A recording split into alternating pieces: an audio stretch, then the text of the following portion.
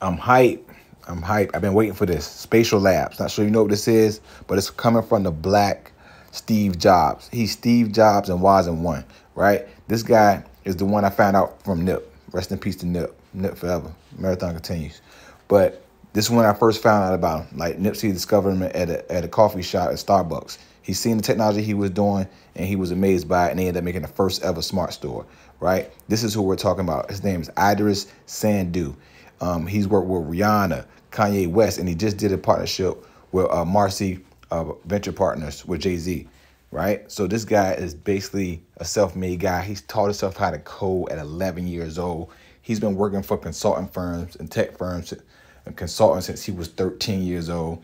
And now he's coming out with his own basically NFT company called Spatial Labs.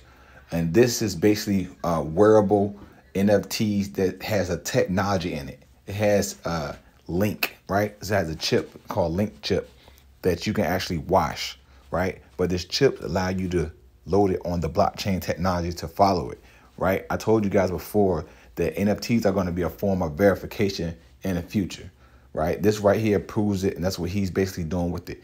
Not only that, when you buy something, you know, you just have that experience and then it's gone.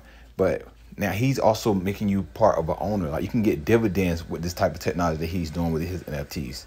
It's something to look forward to, man. I'm excited about it.